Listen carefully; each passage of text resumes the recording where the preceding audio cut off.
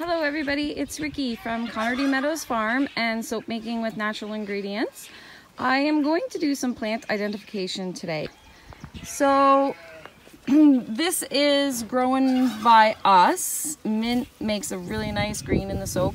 You can also infuse it in the oils for a touch of minty smell. But next to it, you'll see another plant. Now this one does grow wild here on our farm, and this is actually catnip. If you'll notice, they look very, very similar. So please make sure when you are picking plants that you are properly identifying which plants are which.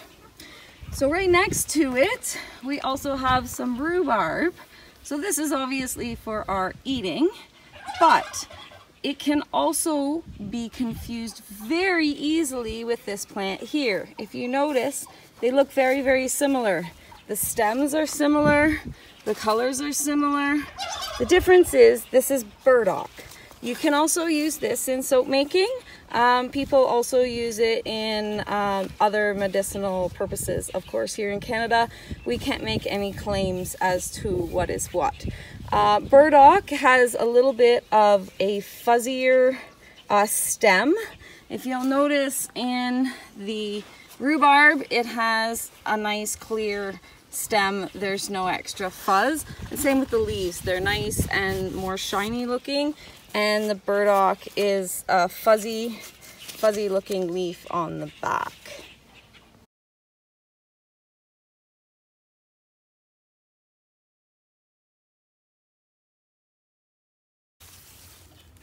So back to the mint for just a minute.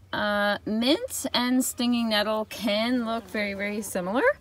Obviously mint is has a nice fresh scent to it, and you can pick off and eat the leaves. Of course you can do that with nettle too, but yeah, you might get stung.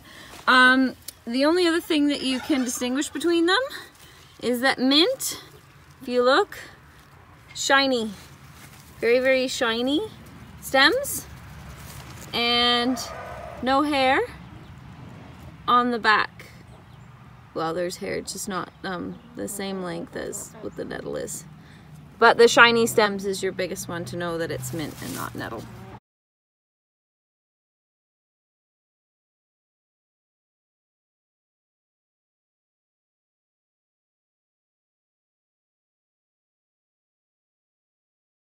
This looks like a whole bunch of weeds. It could be if you were not someone who is looking for stuff for soap. This plant right here is yellow dock or curly dock. You can see it's got curly leaves on it, and that's what the stalk root looks like. Now this, if you pull it up and you dry the roots, you will get a beautiful pink soap. Of course, next to the dock is dandelion. So this is dandelion leaves. They also have many benefits and of course are completely edible.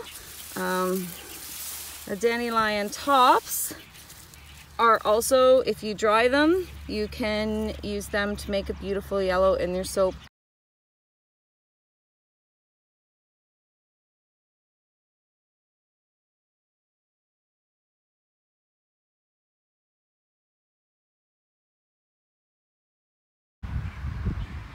Just another quick view.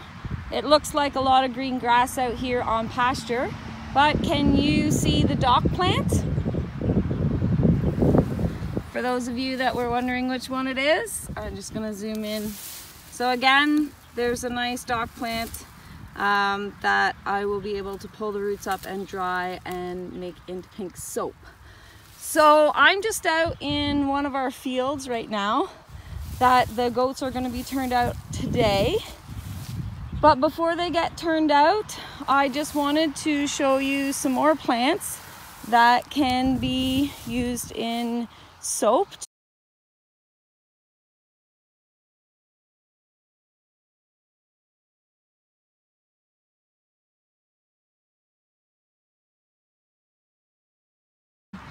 please be allowed to be in the fields before you go out tromping around in some farmers' fields to harvest some of this stuff.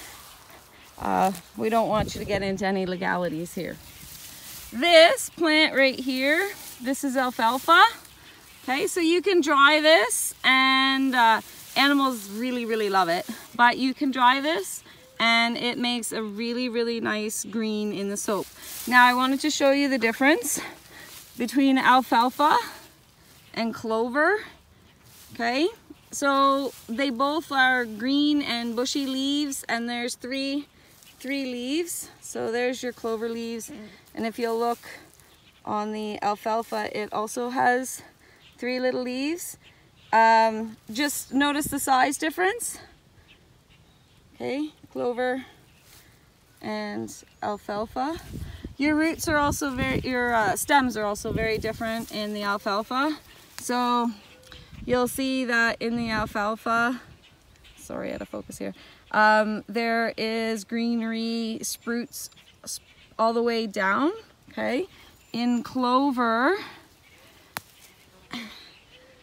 there's your shoots. They look quite different.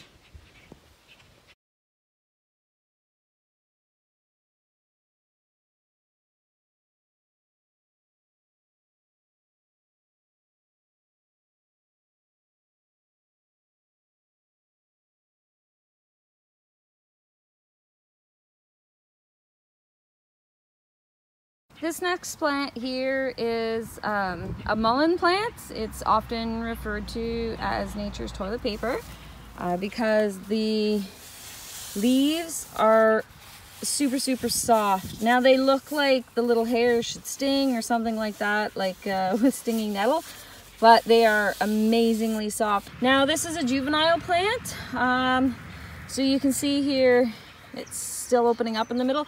This will actually become a really tall, skinny top that grows yellow flowers, and the flowers can be used in soap as well as medicinal purposes.